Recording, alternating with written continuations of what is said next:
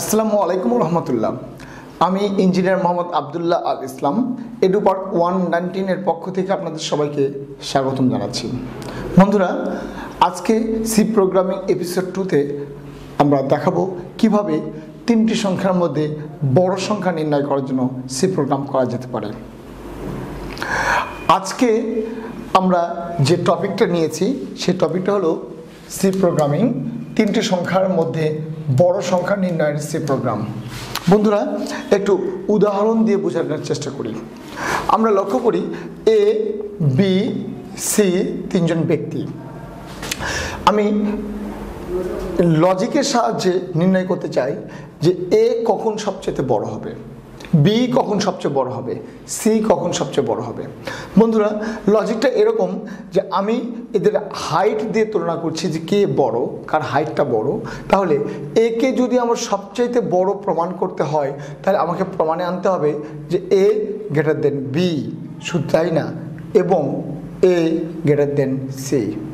অর্থাৎ হাইটের দৃষ্টিকোণ থেকে একে বড় করতে গেলে এ যদি বির চেয়ে বড় হয় এবং এ যদি সির চেয়ে বড় হয় তাহলে এ হবে সবচেয়ে বড়।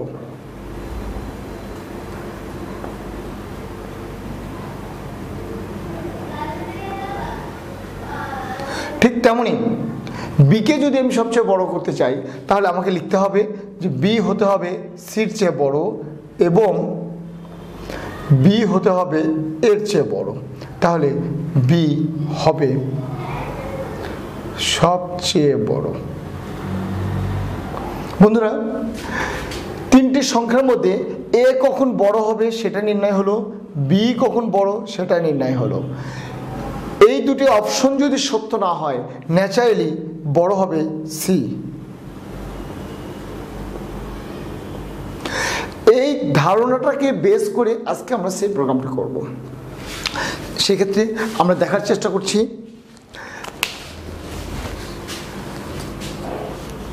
আমরা এই প্রোগ্রামের সমাধান দিচ্ছি এভাবে। মেন ফাংশন থেকে যাত্রা শুরু করি। মেন ফাংশন আগে আমার লিঙ্কার সেকশন আছে, লিঙ্ক সেকশনে আমরা দুটো হেডার ফাইল নিয়েছি, একটা stdio.h আর conio.h।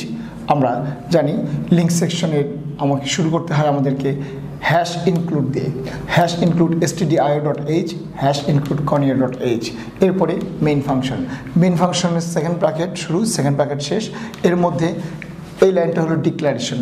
বন্ধুরা, তিনটি সংখ্যা মধ্যে বড় নির্ণয় করব, তাই আমরা সংখ্যা তিনটিকে ধরে নিয়েছি এ, বি, সি, আর এদের ডাটা টাইপ ইন্টিজার নেওয়া হয়েছে, ধরে নেওয়া হয়েছে সংখ্যাগুলি পূর্ণ সংখ্যা। সংখ্যাগুলিকে ইনপুট নেওয়ার জন্য আমরা স্ক্যানএফ ফাংশনটা ব্যবহার করেছি। স্ক্যানএফ দিয়ে এখানে সংখ্যা তিনটি, তাই ফরম্যাট স্পেসিফায়ার হিসেবে %d 3 বার নেওয়া হয়েছে। এখানে ডি নেওয়া হয়েছে কারণ ডিক্লারেশনে আমরা ইন্টিজার টাইপ ডাটা টাইপ ঘোষণা করেছি। আর এরপরে ডাবল কোটেশন শেষ করে কমা দিয়ে সংখ্যা তিনটিকে and a comma and B comma and C bracket শেষ এবং সেমিকোলন দিয়ে এটাকে আমরা ইনপুট সেকশন বলছি। ইনপুট, এটা আমাদের ইনপুট সেকশন। এরপরে একটু আগে আমি যে কৌশলটা আপনাদের দেখালাম, আমরা যদি প্রমাণ করতে পারি এ গ্রেটার দেন বি এবং এ গ্রেটার দেন সি তাহলে এ হবে সবচেয়ে বড়। এখানে এবং না ব্যবহার করে দুটা অ্যান্ড ব্যবহার করা হয়েছে, যাকে লজিক্যাল অ্যান্ড বলা হয়। তাহলে এই স্টেটমেন্ট যদি সত্য হয় তাহলে আমরা ছাপাবো, এটা হলো statement output line, the largest number is %d double quotation শেষ কমা এ। বন্ধুরা, এই %d-র জায়গায় এসে পড়বে এ। তাহলে লাইনটা আমরা আউটপুট পাবো যে লার্জেস্ট নাম্বার ইজ সমান এ।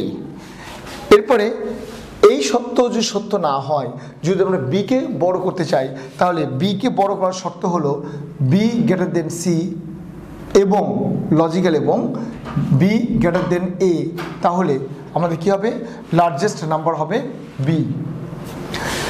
আর এই দুটি ঘটনা সত্য না হলে আমাদের অবশেষে যে জিনিসটা সত্য হবে সে লার্জেস্ট নাম্বার হলো সি। এর জন্য আর কোনো আমাকে শর্ত দিতে হবে না। বন্ধুরা, খুব লক্ষ্য করে দেখি ইফের পরে আমাদের কিন্তু শর্ত ছিল, এটা শর্ত,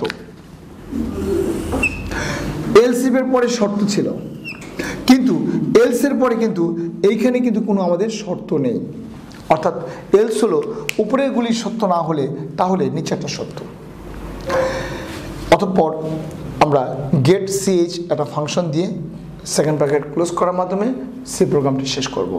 বন্ধুরা, গেট সিএইচ একটা ফাংশন যার নির্ধারণ করে কোন একটা প্রোগ্রামের ফলাফল মনিটরে ডিসপ্লে থাকবে কিনা।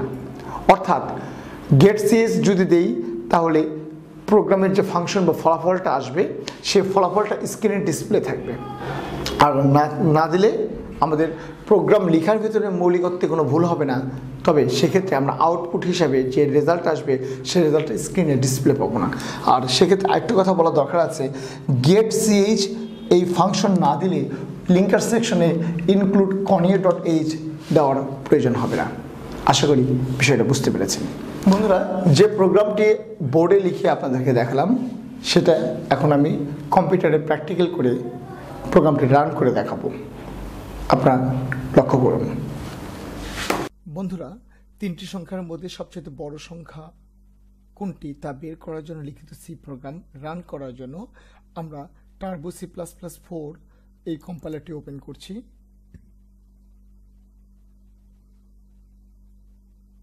আমরা এখানে সবার আগে দুটি হেডার ফাইল নিয়ে নেব, হ্যাশ ইনক্লুড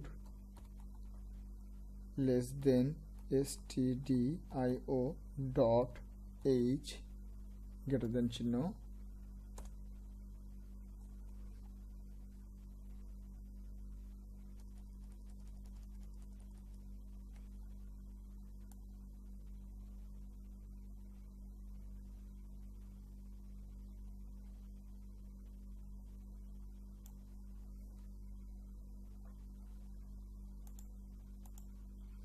অতঃপর আরেকটি হেডার ফাইল নিয়ে নিলাম, হ্যাশ ইনক্লুড conio.h। এরপরে আমরা যে কাজটা করব, মেইন ফাংশন নিয়ে নেব। মেইন ফাংশন, মেইন শব্দের পরে ফার্স্ট ব্র্যাকেট শুরু শেষ করতে হয়, অতঃপর সেকেন্ড ব্র্যাকেট নিয়ে নেব। তিনটা ভেরিয়েবল আমরা নেব ইন্টিজার টাইপ ডাটা টাইপ দিয়ে, int a, b, c semicolon. অতঃপর ইনপুট স্টেটমেন্ট %d আমরা নেব 3 বার,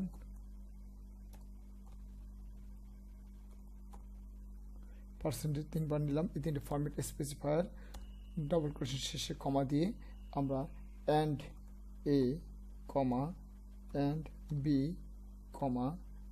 and c দিয়ে আমরা ফার্স্ট ব্র্যাকেট ক্লোজ করব এবং সেমিকোলন দিয়ে দেব। এই লাইনটা বন্ধুরা আমাদের ডিক্লারেশন লাইন, আর এই লাইনটা হলো আমাদের ইনপুট স্টেটমেন্ট। অতঃপর আমরা ইফ কন্ট্রোল স্ট্রাকচার চালাবো। ইফ শর্ত হলো a greater than b,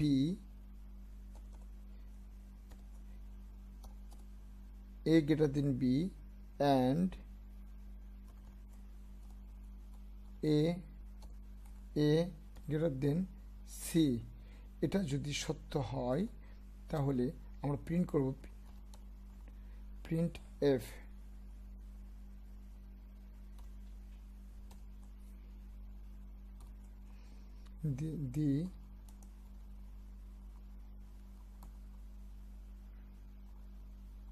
the largest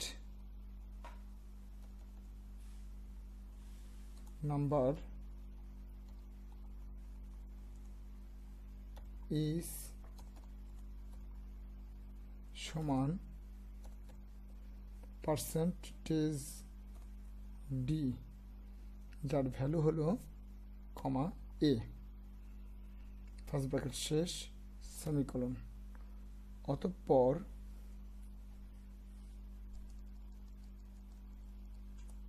আমরা এই লাইনটা কপি রাখতে পারি,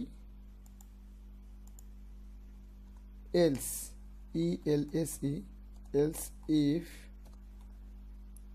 if এর শর্ত হলো b greater than a এবং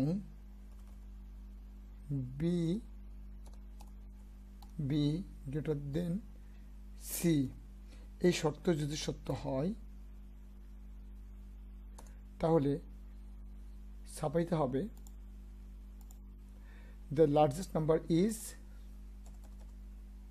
b, ফার্স্ট ব্র্যাকেট শেষ সেমিকোলন।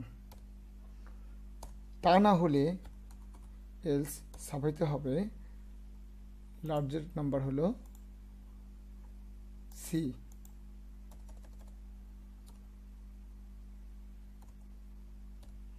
Gate six